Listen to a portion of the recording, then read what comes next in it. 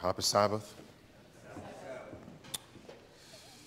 Let's kneel for a few moments, spend a few moments in prayer as we prepare to receive a word from the Lord this Sabbath.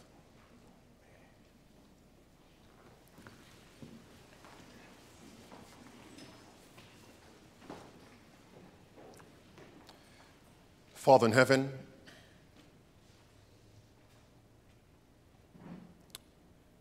it's time for Thee, Lord, to work. For they are already making void Thy law. The crisis is upon us, but we have no fear. We place fear beneath faith, faith above fear. And today we magnify Your name, we glorify Your name, because our God is a man of war. Vengeance belongs to Him. And today, as we bow in Your presence, we pray for an awakening, a spiritual arousal. May we understand not just the times in which we're living, the times in which we're living in, but the work of preparation. I pray for every home to be prepared, every heart to be ready. Soon and very soon, the work will be over. Anyone here not in a good mood, we pray for the Holy Spirit to abide with such persons. As we direct our thoughts to You in the most holy place of the heavenly sanctuary, we pray You will feed us with hot bread. Give us Bible repentance. Grant us revival, reformation is our prayer. In the name of Jesus Christ, amen.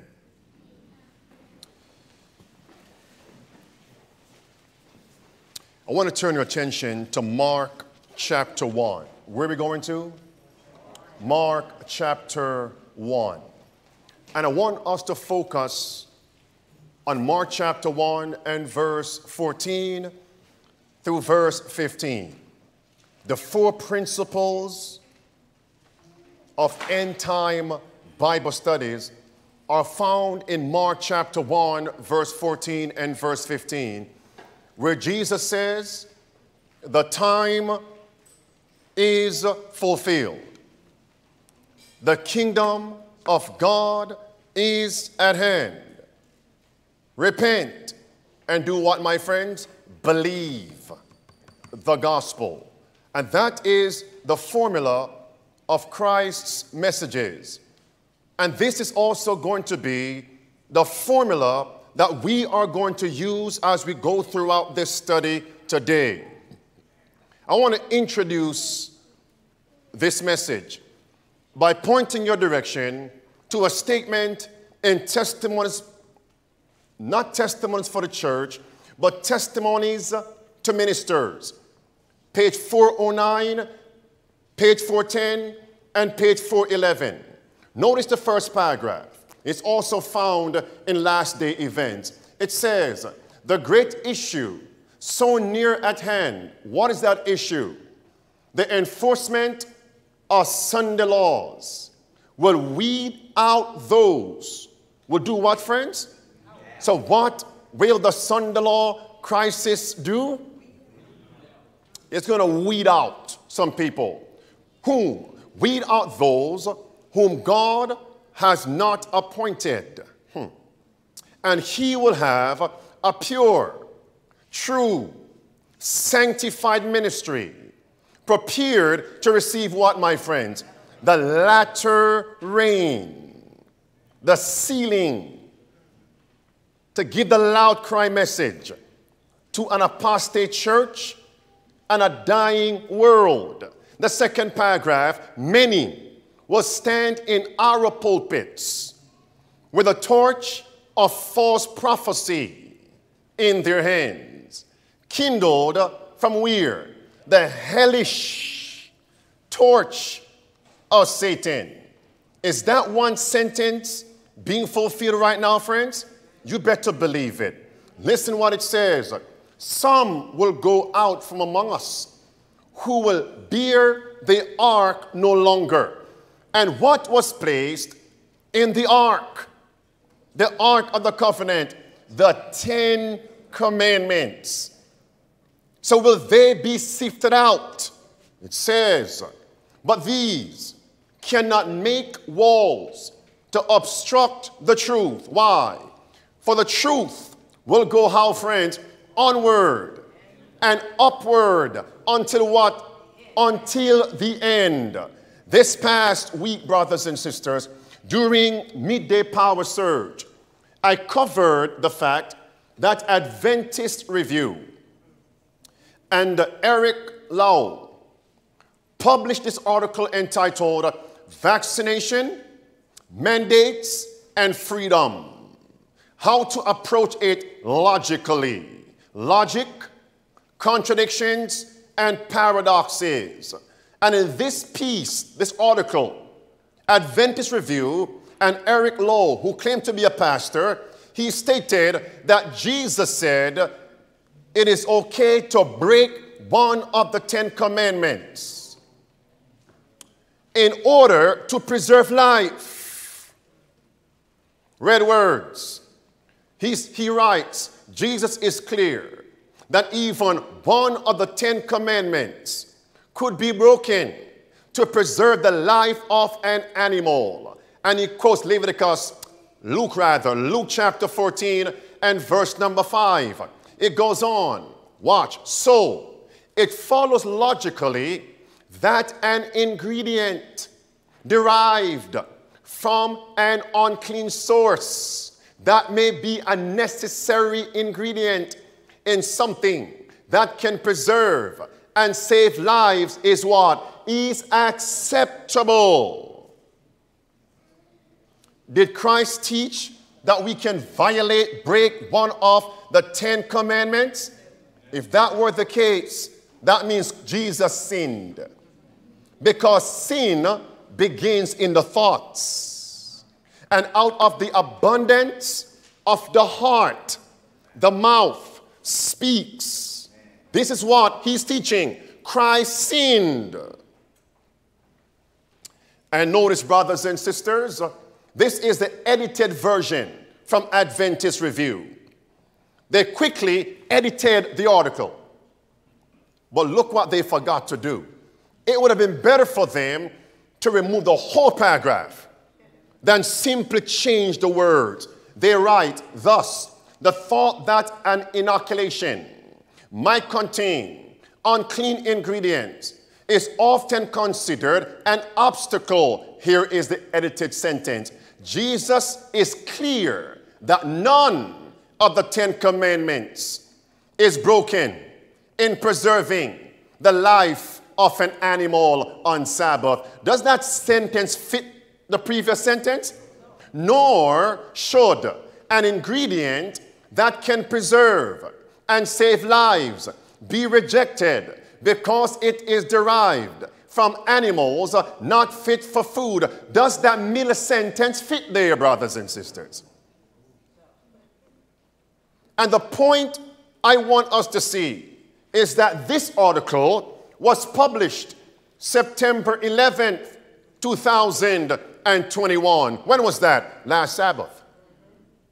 I covered this article during Midday Power Surge on September 14th. That's September 11th, the 12th, the 13th, and the 14th. And they never thought of changing the words, editing the article until it was presented on September 14th. And now people, Safe to Serve International, began to comment under the article on the Adventist Review platform. And they were sending scathing rebukes. And what did the editors of the platform do? They began to delete comments. And the more they deleted, the comments, what you think happened? The more God's people commented, sending in Bible truth, until they had to just delete the whole comment section. That should show us the power of protest. The power of presenting present truth in the context of a great remonstration against abominations, against apostasies, to let them know we will not tolerate apostasy. By the way, take a look at this, brothers and sisters. This same pastor, Eric Lau, claims, this is his resume on LinkedIn. What schools did he attend? Andrews University, the most recent. He went to Southern Adventist University. I wonder, where did he learn that theory from? That Jesus taught people to violate his 10 commandments in order to preserve life. Did he learn that from Andrews University? Southern Adventist University? The bottom says he attended Amazing Facts College of Evangelism. Is that where he learned that from? Look at this. He's presently an associate pastor in the Texas Conference of Seventh-day Adventists. Red Arrow. He's also a Dallas, or was a Dallas area youth and young adult director. So what is he teaching young people? That Christ sinned and Christ taught people you can transgress the law to preserve life. In other words, he's teaching that the end justifies the means, which is blasphemy, to say the least. And that's why I quoted Testimonies to Ministers, page 409, that many will stand in our pulpits with a torch of false prophecy in their hands. Kindled, that means it's blazing. Kindled from the hellish torch of Satan. Do we not see it, brothers and sisters? How much more abominable can you get to teach that Jesus taught people to sin? It says, watch carefully, friend, he also put there presently, he's a vice president of marketing for GYC. Is that what he's teaching at GYC conferences? You can sin and still be saved? Who taught that theory? Who taught that theory? You can transgress God's word, disobey God's commandments, and still be saved. Is that not Satan? Genesis chapter 3 and verse number 4. You can disobey God, and you shall not, finish it, surely die. That's spiritualism, brothers and sisters. And what is the end result of spiritualism? Not only death, but spiritualism lays the foundation for Sunday sacredness. Great controversy. Page 588 says, through the two great errors, the two great what? Errors. The immortality of the soul and Sunday sacredness, Satan will bring the world under his deception, while the former lays the foundation of spiritualism. The latter create a bond of sympathy with Rome. These are the men that would tell us to preserve the earth, to preserve the planet, to preserve life, to combat climate change. Nothing is wrong with going to church on Sunday. Preserve life. Jesus taught you can violate one of the 10 commandments and still be saved. Look at this, brothers and sisters. So what does God want in these last days? Is God simply looking for males in the church? No. Education. Page 57 says, the greatest want of the world. The greatest want of the church is the want of who? Males? Because many are males, but not spiritual men. But men who will not be bought or what? Sold. Men who in their innermost souls are true and honest. Men who do not fear to do what, my friends? Do you see that? To cause sin by its right name. Men whose conscience is as true to duty as the needle to the pole. Men who will stand for what, brothers and sisters? The right, though what? The heavens fall. This right here, brothers and sisters, is a crime scene among Seventh-day Adventists. You cannot get more grotesque, more abominable than to put in print and publish that on a Seventh-day Adventist platform that Jesus taught you can break one of his commandments. That is a Seventh-day Adventist crime scene. What happens when you go to a crime scene or you find yourself in a crime scene? You take up your cell phone and what do you do? What do you dial? 3 numbers. Why do you dial 911? It's a what? It's an emergency. And the operator comes on, and what does he or she say first? What's your? You never called 911. You never called 911 before. Praise God then. 911, next. What's your emergency? And brothers and sisters, this is an emergency. Volume 3, Testimonies for the Church, page 280, we're told, if God abhors one sin above another, for which his people are guilty, is doing nothing in a case of an emergency. Indifference, neutrality in a religious crisis is regarded by God as a grievous crime and equal to the worst type of hostility against God. It's right here, brothers and sisters. Volume 3, page 280. Last phrase, red words on the line. It's called a grievous crime. Black words on the line. It's a case of an emergency. Seventh-day Adventist crime scene. Not only a crime scene, it's a grimy scene. Look what the first sentence says. This blindness and apostasy had not closed about them suddenly. It came upon them how? Gradually. My words. As they spurned, resisted the words of warning, instruction to righteousness. Second sentence. And now, in this fearful crisis, in the presence of the idolatrous pastors, who were priests, pastors, the idolatrous pastors, and the apostate king. I wonder who the apostate king would be today. You mean the local conference leader? You mean the chief editor of Adventist Review for publishing that piece?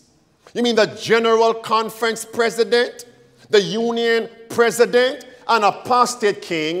The people remain how? Neutral. If God abhors, what does abhor mean? If God despises, if God hates, one sin above another is doing nothing in a case of an emergency, brothers and sisters. Are we living in a time of crisis? Look at this, brothers and sisters. Who also taught that Jesus sinned? The Pope of Rome. And that's not surprising. What does the Bible call the Pope of Rome? In 2 Thessalonians chapter 2, verse 3 and verse 4, the son of perdition. But give me the second title for him. The man of what? The man of sin. So what must he teach? Nothing but sin. And that Christ sinned. That's what he said. That Jesus begged forgiveness from Mary and Joseph. Christ sinned.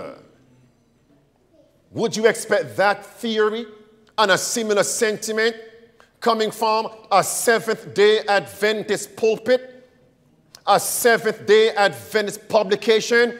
It's a Seventh-day Adventist grime scene. Crime scene. So where is the call for an emergency? The call for alarm to be wrong? Silent, brothers and sisters. Do you know why? They want to protect their retirement checks and their invites to the next GYC conference, the next church conference, preserving their name and statue while they are blaspheming God and supporting that blasphemy. Past that, I won't spend much time here because basically these two paragraphs, he's teaching the end justifies the means, and basically saying receiving the pestilence 19 inoculation does not defile a person in a religious sense. Is that so? Is that so? Brothers and sisters, does eating the wrong food defile you in a religious sense? What does the Bible teach? What does the Bible teach? How much more putting poison in your body? Babylon's magic bullet. I'm going to come back to this. What happened to the Review and Herald?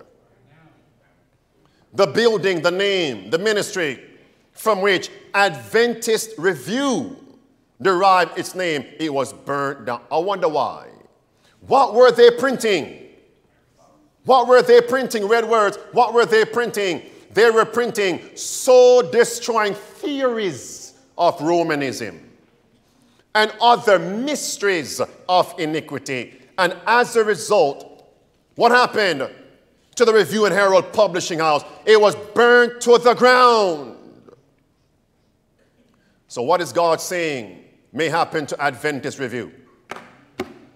And these men, if they do not repent. And notice, instead of them publicly removing the blasphemous article and reposting a recantation, they try to edit the words. What does that spell?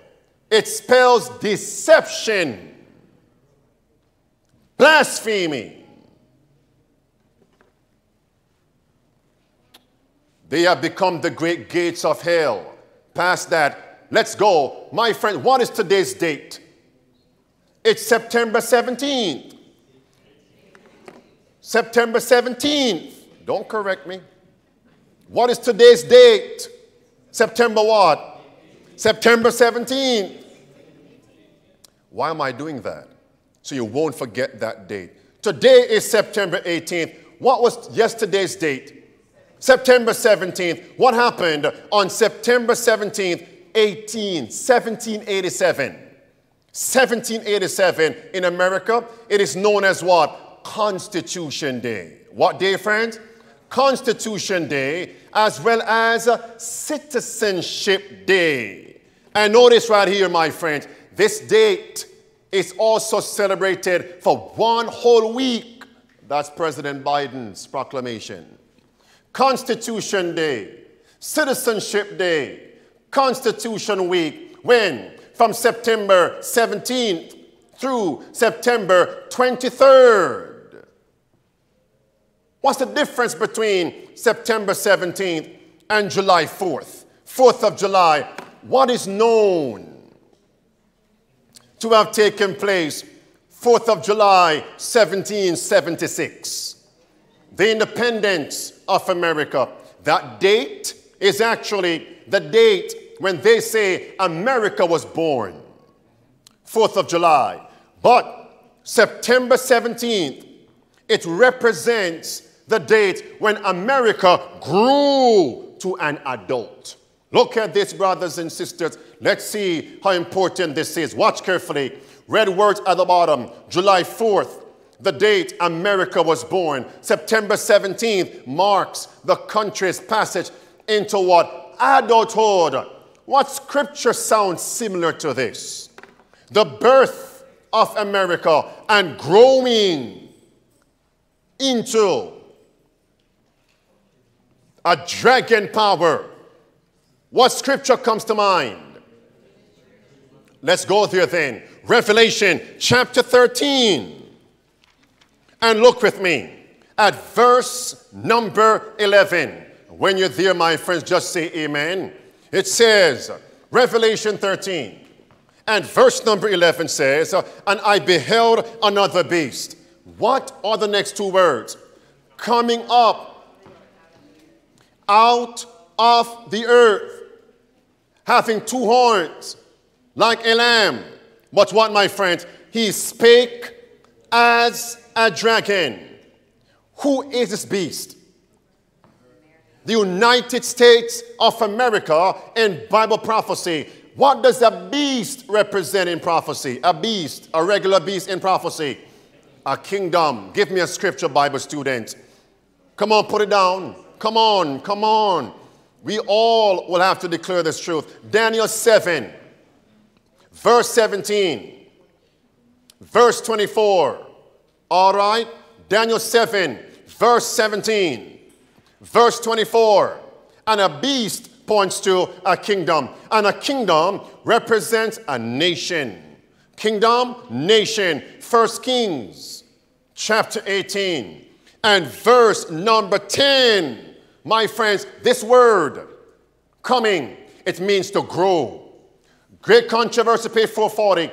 Coming up out of the earth. The coming up phrase, red words, literally signifies America growing or springing up as a plant. America, brothers and sisters. And what is seen on the head of this beast? Two what? Two horns. And what do horns represent in prophecy? Horns, kings. Do kings have power? So put it down. Horns represent powers. Put it down, brothers and sisters. Powers. Put it down. Revelation 17. Verse number 12. Revelation 17. Verse number 12. Daniel chapter 8. Verse number 7. Daniel chapter 8. Verse number 7. Habakkuk chapter 3. Verse number 4. Habakkuk chapter 3 and verse number 4, horns represent powers. And the Bible says, two horns like a lamb. So who would the lamb represent? Christ.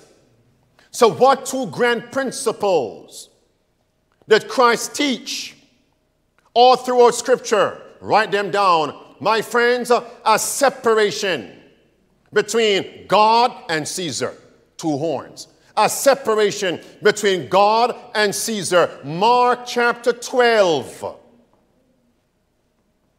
verse 13 through verse 17. Mark chapter 12, verse 13 through verse 17. Now quote this with me. I'll start you off. Render unto Caesar the things which are Caesar's, and render unto God the things which are God's. The two horns, a separation of church and state. That's it. Look at the screen. Great controversy. Page 441. The two horns, lamb-like power, brothers and sisters. It points to what? It points to republicanism and Protestantism. Note that. What two things? Republicanism, which means a nation not ruled by a king, dictator.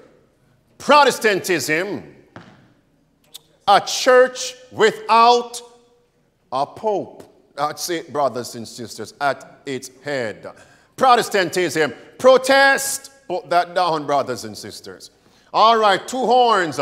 It represents the principles found in the Declaration of Independence. The two horns, the principles found in the Constitution. Red words underlined. The Constitution. I want to read something here.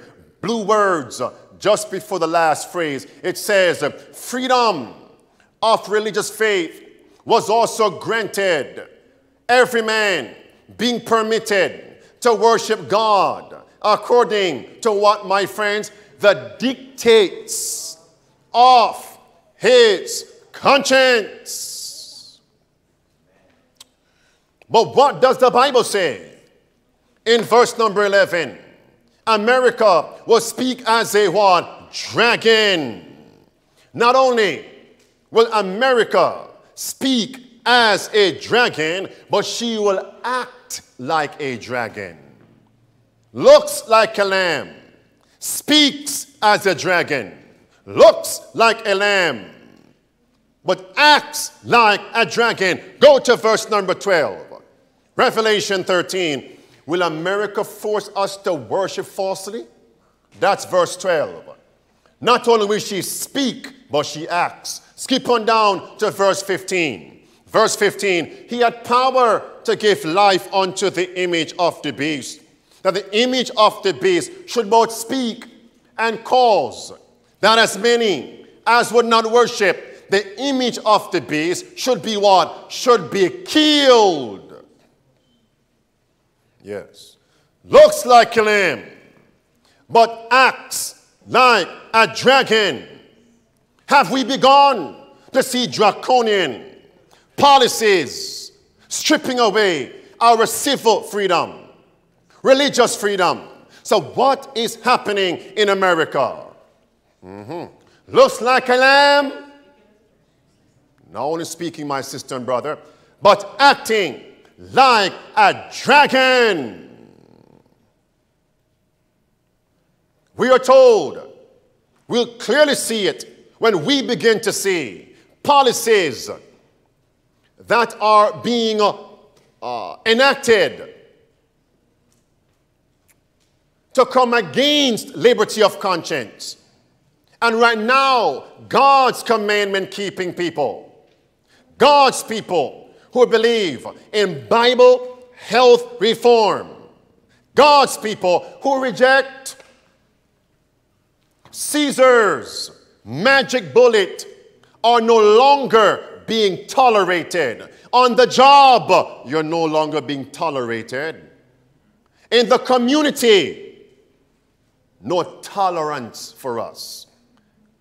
Yes. In the church, they have no tolerance for us.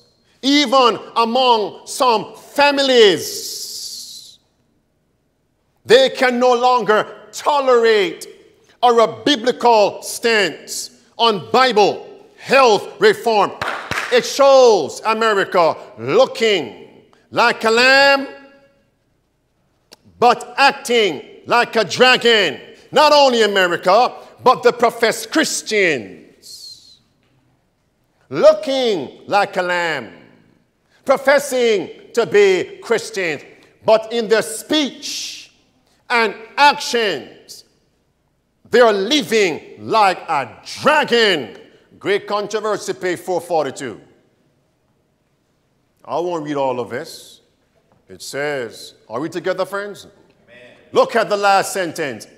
First sentence first. The lamb-like horns and dragon voice of the symbol point to a what? A striking contradiction.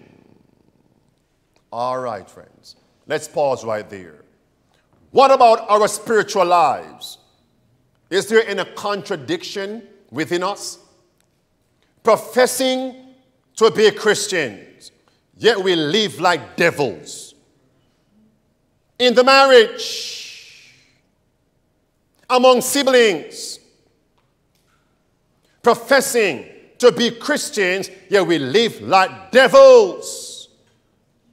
It says, watch carefully, it says plainly, what is coming. The symbol, red words on the line, plainly foretells of what, friends? Development of the spirit of what? What two things? Intolerance. And what else? And what else? And persecution. So when we see this, it means the morphing is taking place. The transition is taking place. Looking lamb-like, but acting like a dragon. Look at this, brothers and sisters. Has pestilence 19 with its policies began to show us the morphing, looking like a lamb, acting like a dragon? Look at the headline right there, friends, in the red box. It says, declining what? Tolerance by those who are inoculated with the pestilence 19. For the people who are not inoculated with the pestilence 19 panacea is about where I am right now. A spirit of intolerance. Is it here now, friends? Look at this. It says, watch carefully, great controversy, page 442.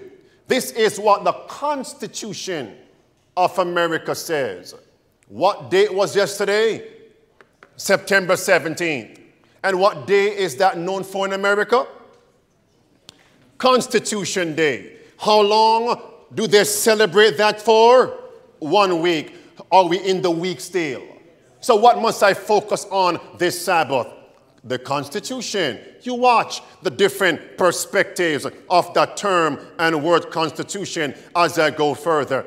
Stay right here. The U.S. Constitution, it says, Congress shall make no law respecting an establishment of what? Of what, friends? Religion, or prohibiting the free exercise thereof. I want everybody. Open your eyes wide, brothers and sisters. Look at those red words.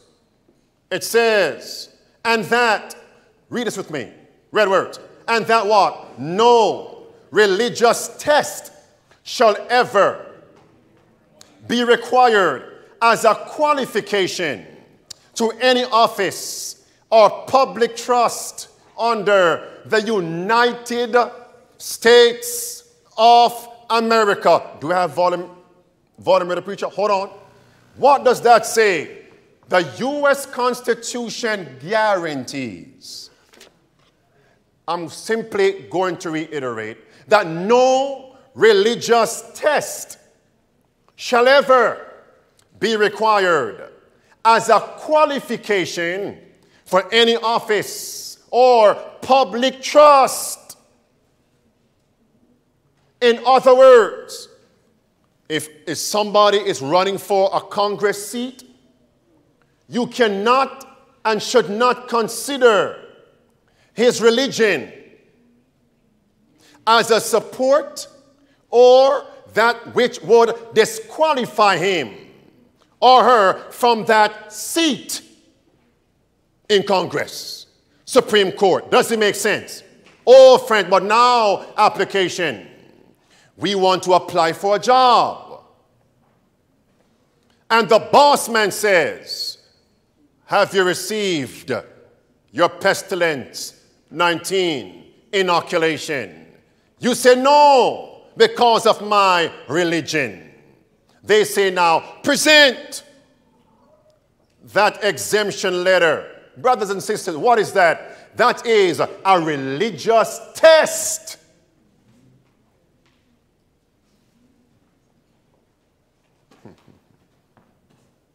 From different perspectives, that is a religious test as a qualification for this employment. What does that say? America. America, looking like a lamb, speaking, acting as a dragon.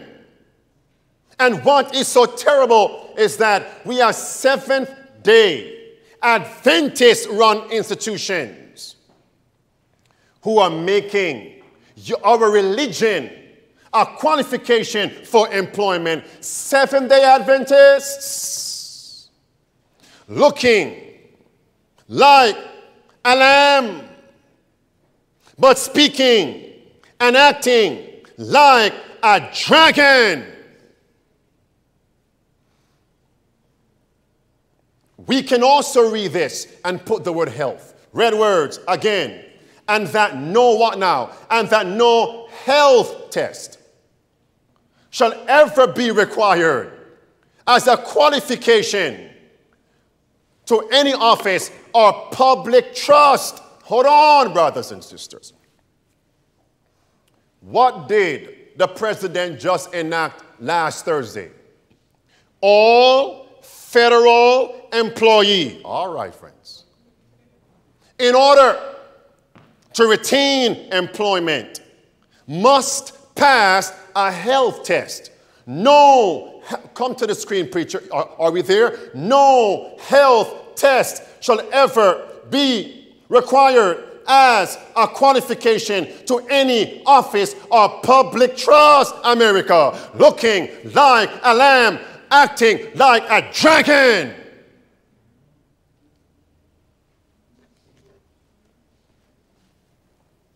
Headline: religious exemptions to inoculation mandates could what? Could what? Could test what, friends? Sincerely held beliefs. You mean test? From health test to religious test, looking like a lamb, acting like a devil. Give me some order, preacher. Listen to this. Employment attorneys expect... Are we ready? Pay attention. No joke here. Employment attorneys expect exemptions on a religious basis to be few and far between. And again, that's because of the high-stakes nature of the virus. They're going to ask probing questions, and they're going to want to make sure in the interactive process that an employee is not seeking an exemption under the guise of their religious beliefs when really they object on a personal or social level to the vaccine. They'll be asking you what? Probing questions. In other words, it has not become a health test as a qualification for public employment. Looking like a lamb, brothers and sisters, speaking like a dragon, acting like a dragon. Look at this, brothers and sisters. I covered this during Midday Power Surge. You have companies, employers now saying, if you dare submit a religious exemption letter, we are going to find out if what you believe is consistent. In that letter, if you dare write about your health principles, then we want to find out if you take other medications. And if you take other medications, then that means you should take the pestilence 19 panacea. That's it right there, brothers and sisters. It says, if you put certain things in the exemption letter about fetal cells, they say, look, do you take Pepto-Bismol? Do you take Tylenol, aspirin, Tums, Claritin, Motrin? Do you take Sudafed? Achoo! Do you take Benadryl? You get the point, brothers and sisters. They will deny. What asinine words are these? Similar doesn't mean same. Unconscionable for this to be in print. They are making this a what? A health test as a qualification for your employment. I wonder if one day, if we are forced to work on the Sabbath and we present a religious Sabbath exemption letter to our employer, I wonder if our employer should do a background check into our lifestyle practices and finds out that you who profess to be a Sabbath keeper requiring a Sabbath exemption from employment, you're not a consistent Sabbath keeper, because once church is over, we have found out you go to a restaurant on Sabbath.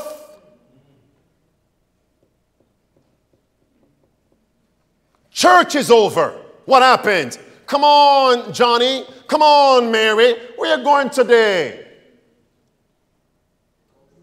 Golden Corral. Oh, you saw my face. I was searching for a place. How would they find out, Pastor? How would they find out? Have you ever heard of credit cards and debit cards? Have you ever heard of the coming ominous cashless society? How would they find out? How would they find your grocery list that you're buying Pepto-Bismol and aspirin? How would they know?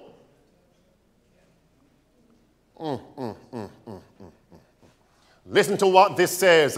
Employees are asked to attest, watch this, that they truly acknowledge and affirm that, quote, my sincerely held religious belief is what? Is what, friends? Consistent and true, brothers and sisters. The U.S. Supreme Court says you don't have to prove to anyone that your religious belief is consistent and true. Lamb-like to dragon-like. Look at this, brothers and sisters. I put the actual reference right there. It says, but it is not for the courts, nor your employers, to evaluate the truth or logic of an objector's religious beliefs about what would make them complicit in an immoral act. Red words. Religious beliefs need not be acceptable, logical. What's the next word underlined? Consistent. Or comprehensible to others. In order to merit your job, to merit your employment, to merit protection, to merit an exemption.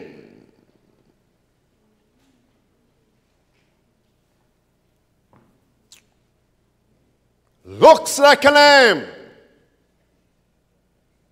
acting like a dragon. But of course, this doesn't matter. They're going by a satanic influence. Look at this, brothers and sisters. Let's pass that. Then they say they're going to terminate you. The Constitution is on flames. It says no religious test shall ever be granted as a qualification for an office. No health test. Why? Your religion is connected to your health. At least mine is. My religion and my health are inseparable. And what God has joined together, let not Caesar nor Babylon put asunder. No religious test. No health test. The Constitution is on fire.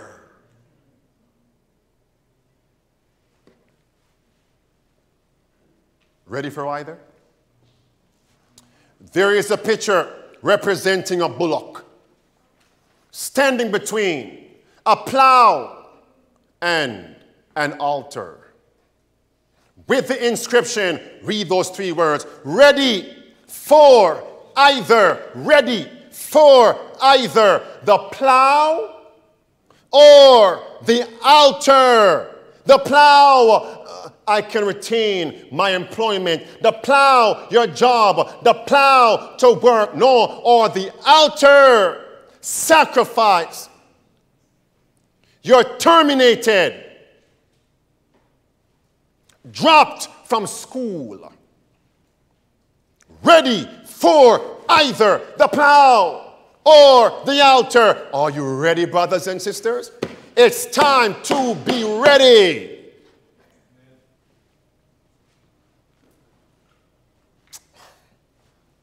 This pastor was signed a religious exemption letter for inoculations, but what is the requirement? If you donate to his church. Washington Post, September 16th, 2021. Is that of God? Is that of God? Anyone who does that, they're looking like a lamb, but speaking and acting like a dragon.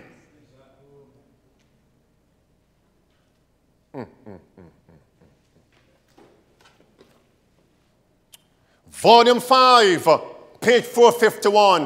What day was yesterday in America? Constitution Day. All right. And what will they celebrate all week this week? What are we told would happen? Volume 5, page 451. It says, watch carefully, how much of this? Red words, it says, under the influence of this threefold union, our country, America, what will America do? Red words. America shall what, friends? Repudiate. What does that mean? Abolish, cancel, repudiate every principle. What does every mean? All, every principle of its constitution as a Republican and a Protestant government, and shall make provision for papal falsehoods and delusions. And the last phrase says, then we will have to guess, conjecture, speculate. No, then we may know the time has come for what? The marvelous working of Satan, and that what? The end is, the end is near. How close are we, brothers and sisters?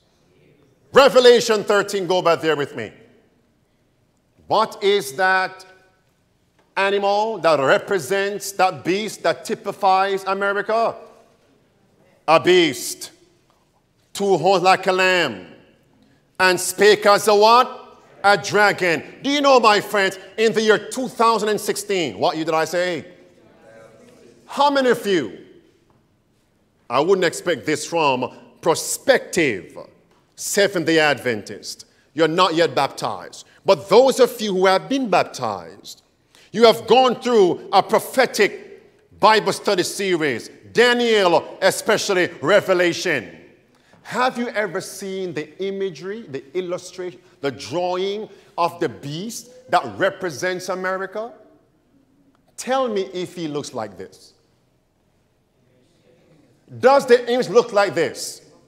Does the image of America look like this? All right, headline 2016, the bison to become the first national mammal. What's the national bird for America? The bald eagle, right? So what is the national mammal? What is it, my friends? Why the bison? 15 facts. First fact, the bison are the largest mammal. The what, friends? And remember, what words are used to illustrate America? Coming up, growing. Yes, little preacher back there. Yes. As a large, powerful nation. When was that done officially? And by whom? Look at the screen here, friends. President Obama signs bill declaring the bison, the what, my friends? The national mammal, the first time in history. And Bible prophets, teachers among Seventh-day Adventists have been preaching this for years. I mean, decades. Even before October 22nd, 1844. Using that imagery for America. But when did that image become officially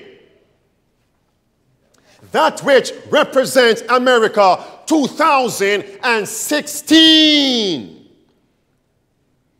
And you are still wondering, are we living in the last days? That's the reference at the bottom right there. You could go right there, doi.gov. Past that, brothers, is that what you always saw? The bison. But of course, it's the same as the buffalo. But for America, we call it bison. The French, buffaloes. That's a nugget for you. Move on. It says, and who, my friends, despises the U.S. Constitution? Popery. Great controversy. Page 564. And what is more devilish than this? America was the land that protected the woman from the dragon's persecution. The pilgrims fled to America. What were they fleeing from? Church and state union in the old world. Persecution from popery, and they fled to America. America preserved, protected the woman from the dragon. But the Bible says now, the same America will persecute the same woman like a dragon. Revelation 12. Look at verse 16. Are we there? And the earth helped the woman. Who is the earth? How do you know it's America? What scripture confirms it's America? Revelation 13 and verse 11. The beast coming up out of the, thank you, the earth. What does a woman represent in prophecy? The church. The earth, America, helped the church. And the earth opened her what? Mouth. How does America speak? Through her laws. So what laws did America establish to protect the woman from the papacy in the old world? What laws? Give me two of them, upon which you hang everything else. What two? Religious, okay, republicanism, Protestantism, or civil freedom, religious freedom. The earth helped the woman. But look at this now. Verse 17. And the dragon was wroth. Underscore that. And went to make war with the remnant of her seed, which keep the commandments of God and have the testimony of Jesus Christ. Pause right there. The dragon was what? And went to make what? Went where? Went where? What? Why do you say the dragon went to the earth? Because in verse 16, that was where the woman went. The church. To be protected. So where she went, to be protected. The dragon went there. The dragon has come. And what date did the dragon power enter the place where America speaks? How does America speak? Through what branches of government does America speak? Legislative, that's Congress. Judicial, Supreme Court.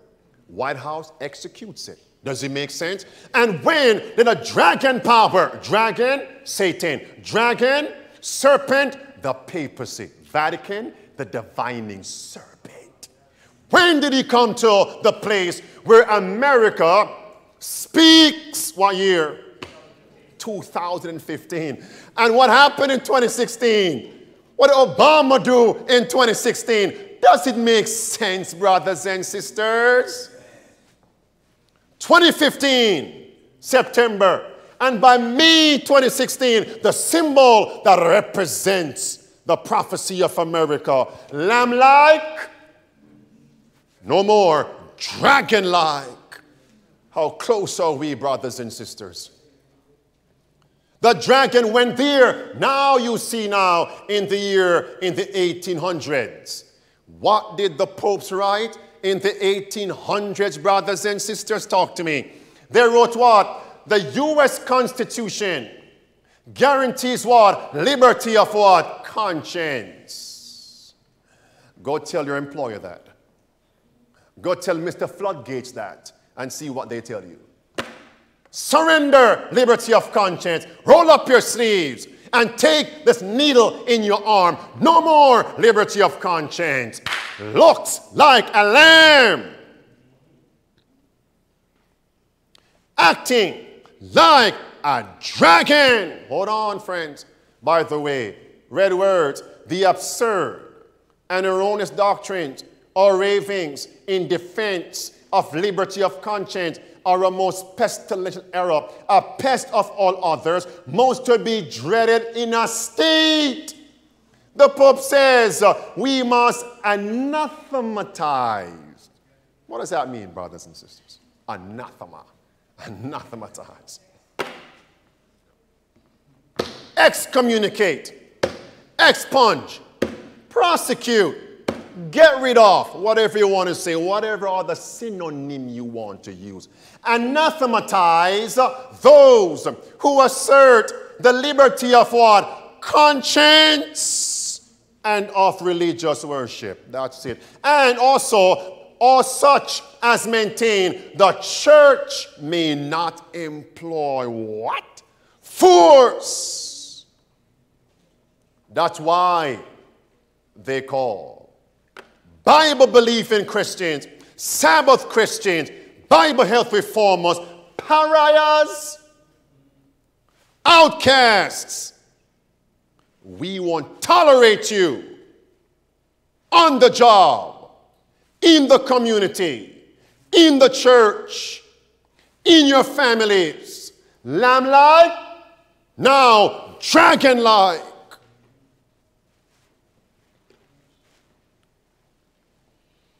All the articles telling us Mr. Biden's mandates are what? Unconstitutional. That's it, friends. Looks like a lamb. Acts like a dragon. There it is, brothers and sisters. Now, look with me at Revelation chapter 12. Beloved, when you see America looking like a lamb, but now speaking, acting as a dragon, it means one thing and one thing only, that Jacob's time of trouble is about to become a real thing, come to fruition, great persecution. This is what it means. And we are unprepared.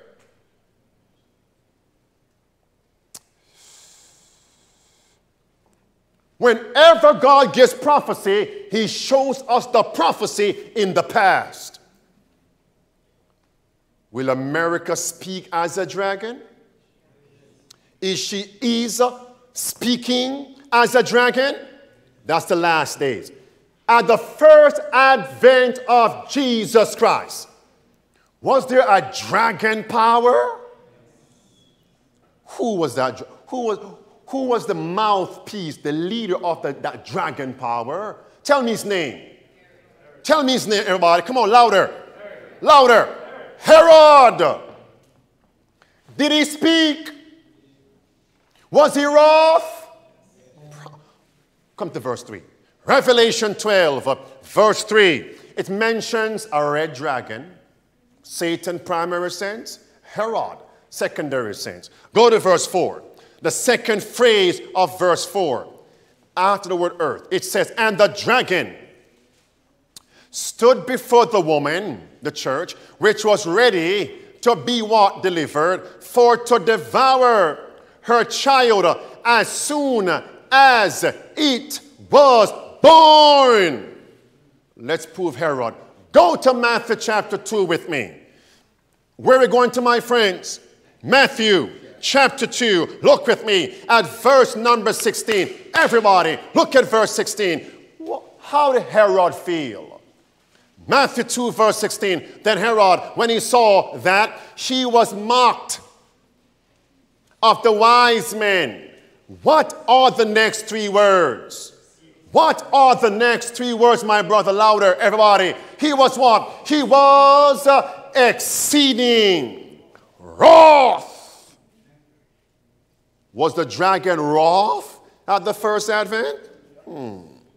Will the dragon be wrath again in the last days, my friends?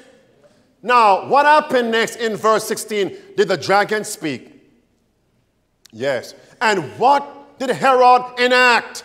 Kill all the male children, 2 years and younger. Let us make sure we enact a policy to get rid of the deliverer, get rid of the reformer, get rid of the savior, get rid of the Protestant. Did Herod only get wrath? Did Herod only speak? Did Herod also act like a dragon? What happened in verse 17 and verse 18? Lamentation, weeping, and great mourning among God's professed people. As it was at the first advent, so it will be just before the second advent of Christ. Looks like a lamb, speaks like a dragon. To better understand that, study Herod, first advent of Christ.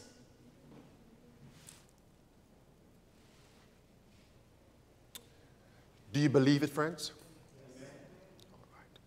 Let's talk about preparation. Did God the Father protect Joseph from the dragon? Did God the Father protect Mary from the dragon? Did God the Father protect his son, Jesus, from the dragon?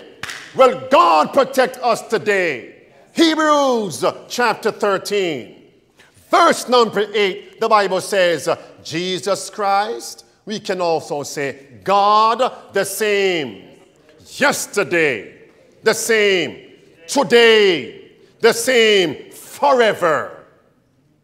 And how did God protect Joseph, husband, father, Mary, mother, wife, Jesus, son, child, from the dragon's roar? God the Father, let me so much time. God the Father prepared a place of refuge. And this should encourage us to evade and to endure the last day's dragon roar. You need to find that place of refuge.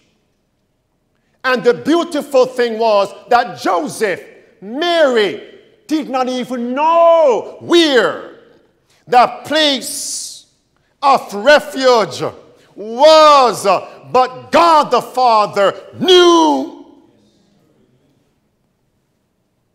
So why worry? Why worry? Lord, where am I going to go? Why worry? Volume 7, page 298 says, worry is blind. Worry is what, my friends? Worry is blind and cannot discern the future. But God knows the end from the beginning. He says, and in every difficulty, he has a way prepared to bring relief. Matthew 2, go to verse number 13. It says, now where was the place of refuge? Verse 13, and when they were departed, behold, the angel of the Lord appeareth to Joseph in a dream, underscore that, Joseph in a dream, underscore that, saying, arise, Joseph, and take the young child and his mother, and what now? And flee into Egypt. And be thou there until I bring thee word, for Herod will seek the young child to destroy him. Question, what if Joseph and Mary did not flee and met the dragon face to face and said, you would not take Mary's son? You caught that? You would not take Mary's son. What would the dragon have done to Joseph and Mary? You see what's happening here? Come to verse 14. When he arose, did he listen? Yes. Or did he linger like Lot? Did he linger? Did he listen?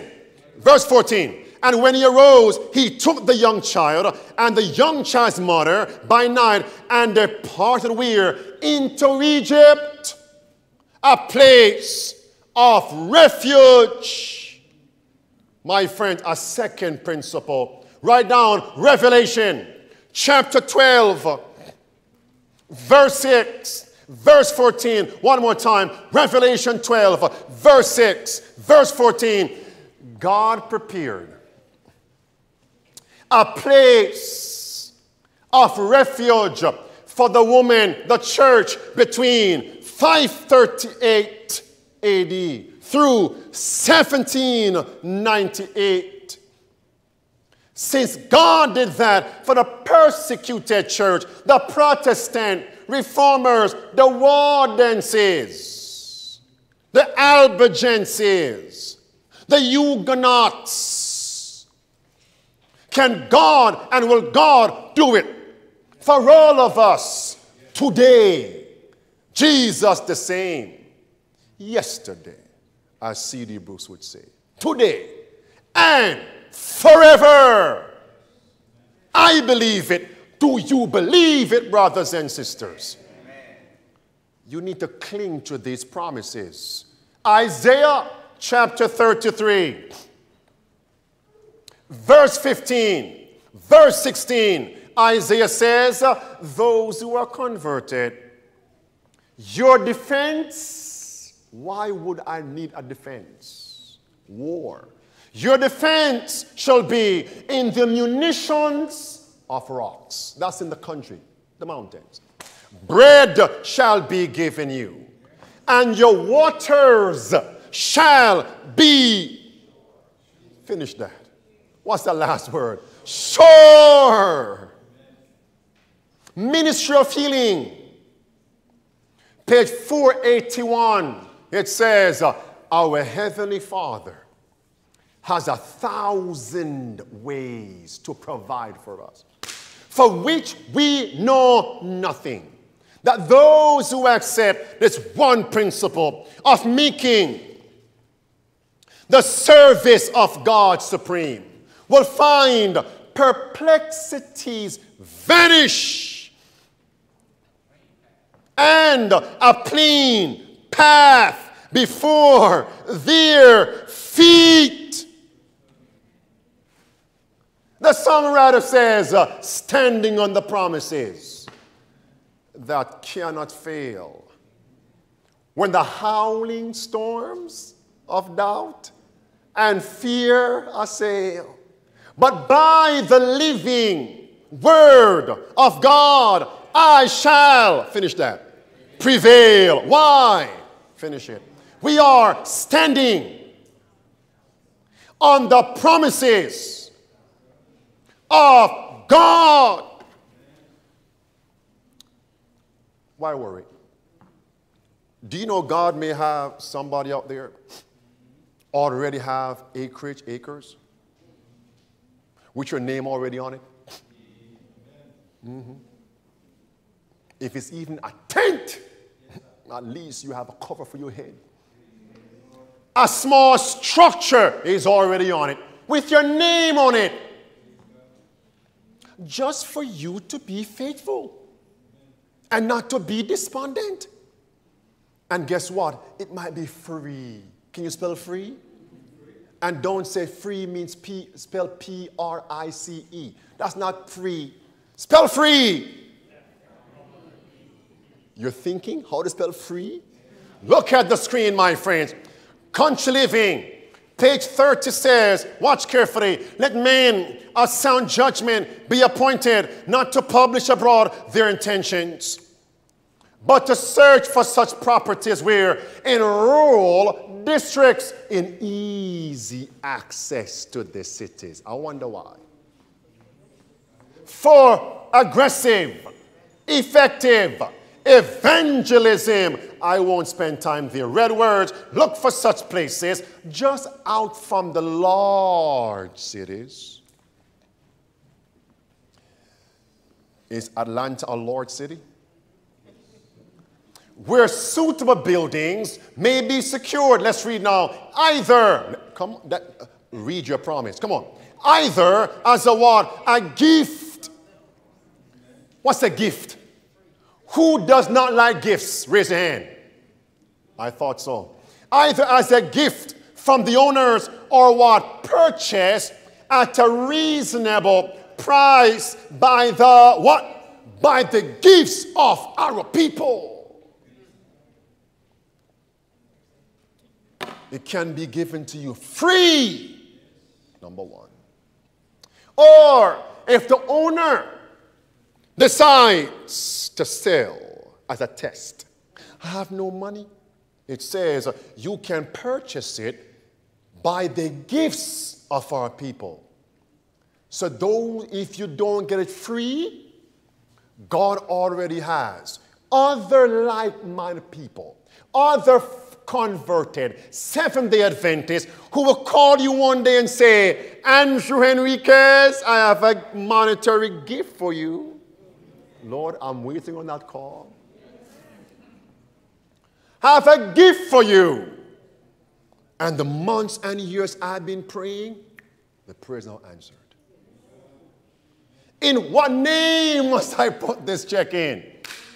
By the way, they might give me a blank check, carte blanche. Write whatever you want to write inside there. You mean I can write 500, 1 million, anything. I won't abuse your kindness. The property is just 100,000. What? The gift from our people. God protected. God provided for Joseph, Mary, his son, Jesus Christ. Let me ask you a question. Does it cost to move from the city to the country? Unless your vehicle drives on air. And very, very soon you have to pay for the air too. If Mr. Floodgates and the Pope have their way, you're going to pay for air to breathe. Pay for that.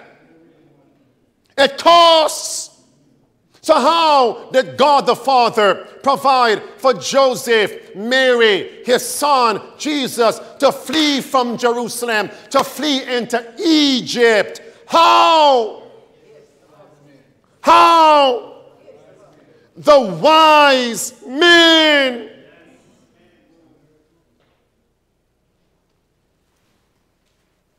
And the wise men were ignorant. Why do I say that? They had no concept or comprehension that Herod wanted to kill Jesus when they gave to Christ the gold, the myrrh, the frankincense. Come on, Matthew 2 and verse number 11 is when they gave Joseph, Mary, and Christ the gold, the frankincense, and the myrrh. Verse 12 now says, and being warned of God in a dream, that they should not return to Herod, they departed into their own country another way. That means when they gave Christ the gold, the myrrh, the frankincense, they were ignorant of the wiles, the evil intention of the dragon. It was afterwards God gave them the understanding the dragon is coming. Vehemently is he coming. The wise men were simply kind. I hope we are kind. Simply kind. And as they gave the gold, they didn't even know that they were giving Joseph and Mary the resources to move from the city to the country. Will God send our way some wise men? I need to give you my address to come knock on my door. Come on, wise men. But how can we receive the wise men? Hebrews chapter 13 and verse number 2. Be not forgetful to entertain strangers, for thereby some, finish it, have entertained angels unawares.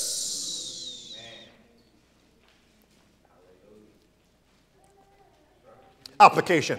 So to accommodate the wise men, you need to be hospitable. Kindness begets kindness. Love begets love. Sacrifice leads to a blessing. Am I hospitable? Lord, have mercy upon me. Are you hospitable? Or are you selfish? Can God provide resources for us? Desire of ages? Come on. It says, listen, they gave their hearts to Christ as their Savior, the wise men, then put out their gifts. What were in their gifts? Red words, gold, frankincense, and myrrh. What a faith was theirs. He who never slumbers nor sleeps was watching over his beloved Son. What scripture is that? He who never sleeps nor slumbers. It's one of my favorite Psalms. Psalm 121, verse 1. Shall I lift up mine eyes unto the hills? From whence cometh my help? My help cometh from the Lord. Who is he, my friends? Who is he? The maker of. And surely he will not suffer your word. He that keepeth thee, he that keepeth Israel, shall neither slumber nor sleep. Listen. He who had rained manna from heaven for Israel and had fed Elijah in the time of famine, provided in a heathen land a refuge, a what, friends? A refuge from Mary and the child Jesus. Oh, mothers, single mothers, does Jesus care? Yes, he cares. Single mothers, single parent household, does Jesus care? He cares so much for you and your child, your children, as he took care of the widow and her one son. In the time of Elijah, in 1 Kings chapter 17, that same God is alive today. That same God will care for you and your son, daughter, children. Single fathers. Fathers, you have been struggling with your child, your children. Does Jesus care? Listen, friends, red words. And through the gifts of the Magi from a heathen country, the Lord supplied, I love that word, supplied the means for the what? The journey into Egypt and the sojourn in a land of what? Strangers. Why worry, my friends? Steps to Christ. Stop worrying and what? Steps to Christ. Page 94 says, why is it the sons and daughters of God are so unwilling to pray? When prayer is the key in the hand of faith to do what? Unlock heaven's storehouse, where are treasured the boundless resources of omnipotence. Steps to Christ, 94. Book it. Volume 8 and page 12.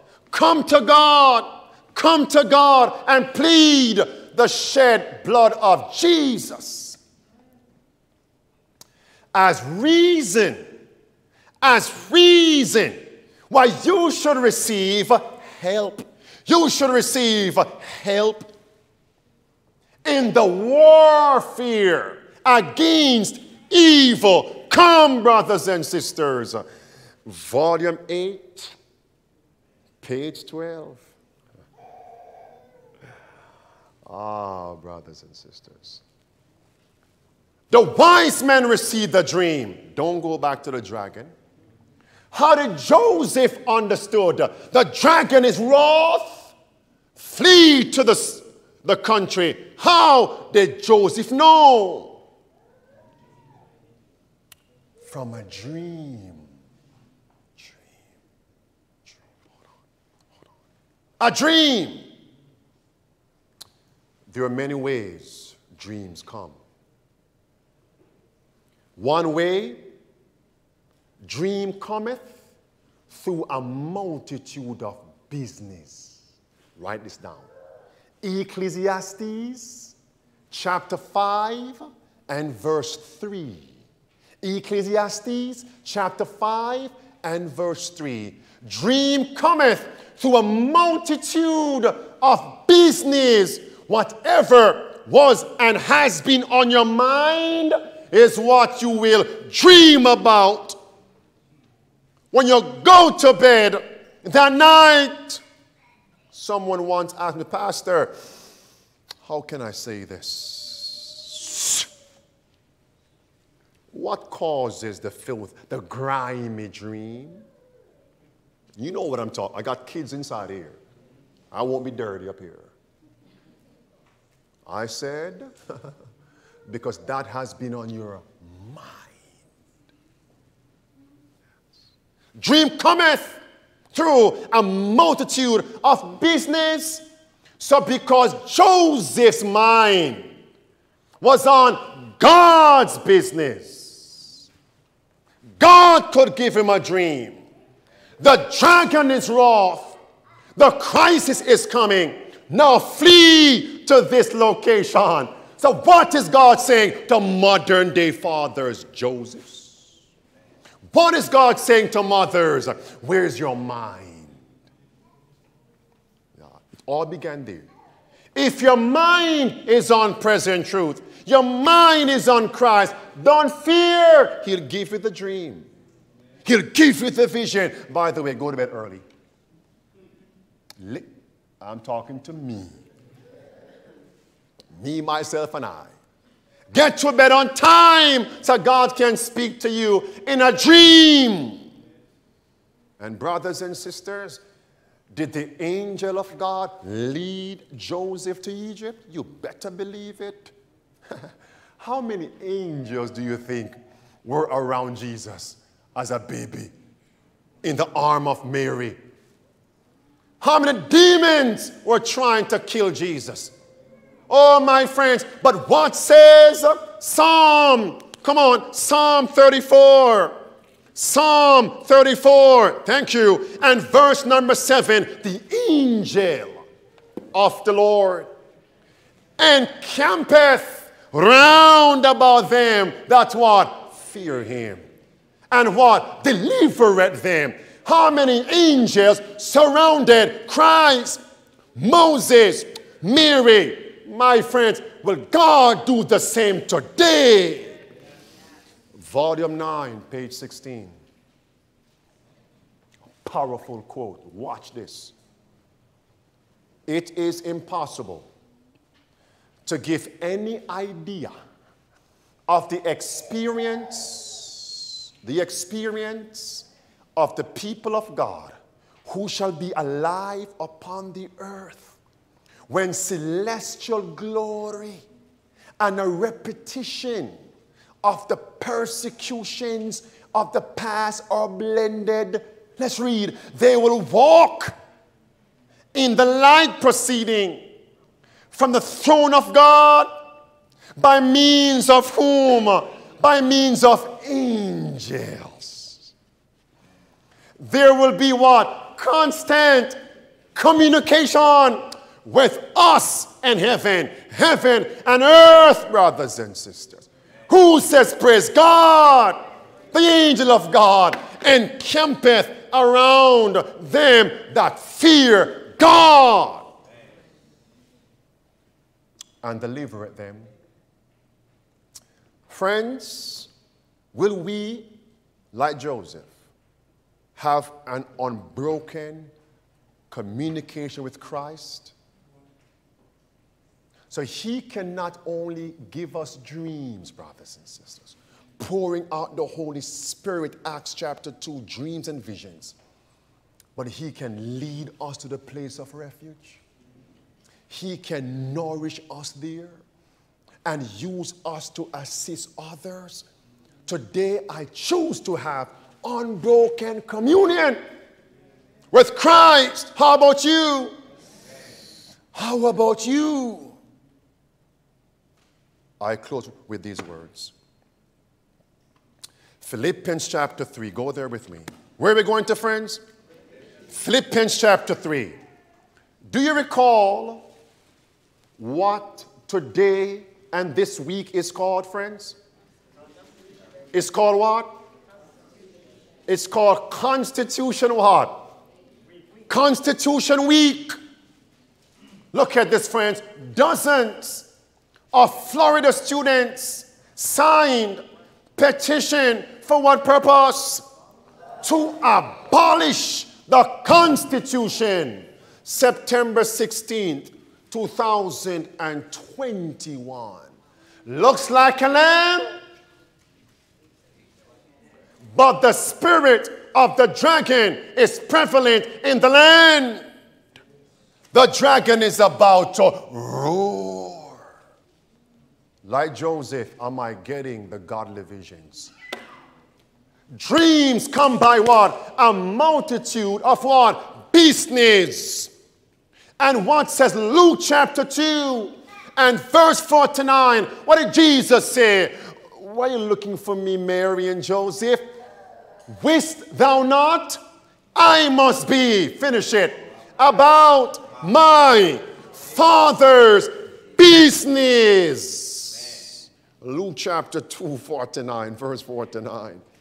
The spirit of the dragon is here, brothers and sisters. I don't know what we're waiting on. Have you ever heard the term, brothers and sisters? Kill two birds with one stone, brothers and sisters. You know what? I'm going to give you all of it. Kill two birds with one stone. Have you ever seen that done? Back in Jamaica with my little big slingshot, my bingy, I've never killed 2 birds with 1 stone yet. What does that mean? You come back tomorrow for midday power surge? I'll tell you what it means. My time is up. I can't go there right now. I can't go there right now. What do you say? Go there? All right, brothers. Look at the screen right here. Kill 2 birds with 1 stone to achieve 2 things by doing 1 single action. And my focus is on the Constitution. Almost every object has different sides. My Bible has how many sides? 6 sides and 1 inside. 7 sides.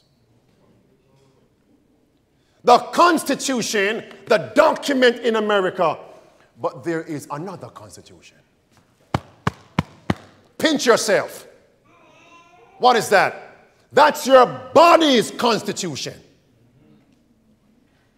And the Pestilence 19 mandate is to destroy, finish it, the body's Constitution. Ah, you see it now. Do you see it, my friends? There's a war not only on the U.S. Constitution, but on what? The body's Constitution. Saving the best for last. Don't sleep on me, brothers and sisters. We go higher and higher. We're climbing Jacob's ladder by God's grace. And there is another Constitution. Brothers and sisters, what is the church's Constitution? America's Constitution, the Declaration of Independence, the Bill of Rights, etc., the laws. What is the church's Constitution? The Bible, brothers and sisters. The 10 Commandments, the church's Constitution. What does Satan want to do? Kill 2 birds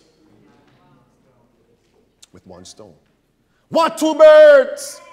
Health reform, the body's Constitution, the second bird, the church's Constitution, the word of God, the law of God, God's 7th day is Sabbath.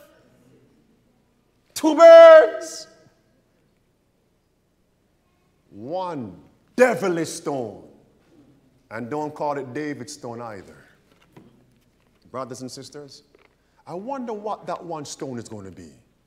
To destroy the body's Constitution and the church Constitution, climate change. To preserve health, to combat pestilences, care for the land. We must enforce what? Sunday worship by law and force people to keep Sunday. The force destroys the U.S. Constitution. And Sunday destroys what? Killing 2 stones or 2 birds with 1 stone. Hold on. So how do you view this now? I came back to it. Adventist Review, Pastor Eric Lowe. How do you reconcile this now? That's an article. 1 stone to kill 2 birds. Why? They are promoting. Come on. They are promoting the Pestilence 19 inoculation, destroying what? The body's Constitution. And then they say, Jesus sinned. You can break God's 10 commandments to preserve life. So what else are they destroying? The church Constitution, God's word, the 10 commandments, the 7th day Sabbath. 7-day Adventists using the same devilish stone to destroy 2 birds. Health and the Sabbath. I can't stop there, friends. Cannot stop there. Philippians 3. Come back tomorrow, we talk about that. Killing 2 birds with 1 stone. And every time you remember Goliath and David, remember that. Killing how many birds? 2 birds. With what? And then tomorrow I'm going to flip it because God gave us one stone. We have a one stone. And we must kill two birds. I wonder what those two birds represent. Tomorrow, by God's grace. Philippians chapter 3, let's close. What day is today, my friends? What week? It is what? My friend, look at the screen. The Sunday movement is now making its way in what? Darkness. The leaders are concealing the true issue. And many who unite in the movement do not themselves see whither the undercurrent is tending. Let's read now. It's what, my friends? Its professions are what? Mild and apparently Christian. But when it shall speak,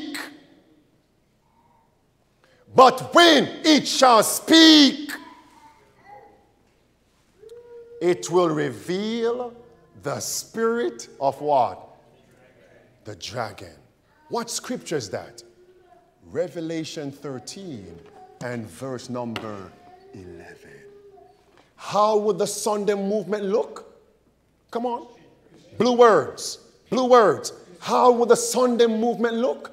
As it makes its way in darkness, looks mild and apparently Christian. Two horns like a what? Lamb. But when it speaks, it's a dragon's voice, brothers and sisters. You think I'm going to stop right here? Philippians 3. Yes, I hiss my teeth. Philippians chapter 3. Where are we going to, my friends? Look at this as we close. Go to verse 20. I'll close on a high. Verse 20, are we there? It says, for our what, my friends? For our conversation is in heaven, from whence also we look for the Savior, the Lord Jesus Christ. Does anyone know what the word conversation means? Don't tell me a dialogue. Okay, here's your homework. Look at that word conversation in your concordance and the dictionary. The word conversation means what, sister? Louder. Come on. Citizenship. Citizenship. And what is this week? Constitution Day. Constitution Week. Citizenship Day. Citizenship Week. Have we applied for citizenship forever? Or have you simply applied at the U.S. Immigration Office for your green card for America? Where is home, my friends? Where should be our citizenship? In heaven. I want to ask you a question. How many of you were naturalized? Raise your hand. Oh, please, don't raise your hand. Surveillance, surveillance. Where is Judas? Look out for Judas Iscariot, brothers and sisters. Now, for those of you who did you have to take a test before you were naturalized and you were now declared a citizen of America? So what about the spiritual? Is there a test that we have to pass before we can become citizens of heaven? Literally, what is that test? What must we pass? What must we keep? Revelation 22 verse 14. Say it with me. Blessed are they that do his commandments, that they may have right to the tree of life and may enter in through the gates into that city. I choose today to be a citizen of heaven. Do you? Amen. Father in heaven,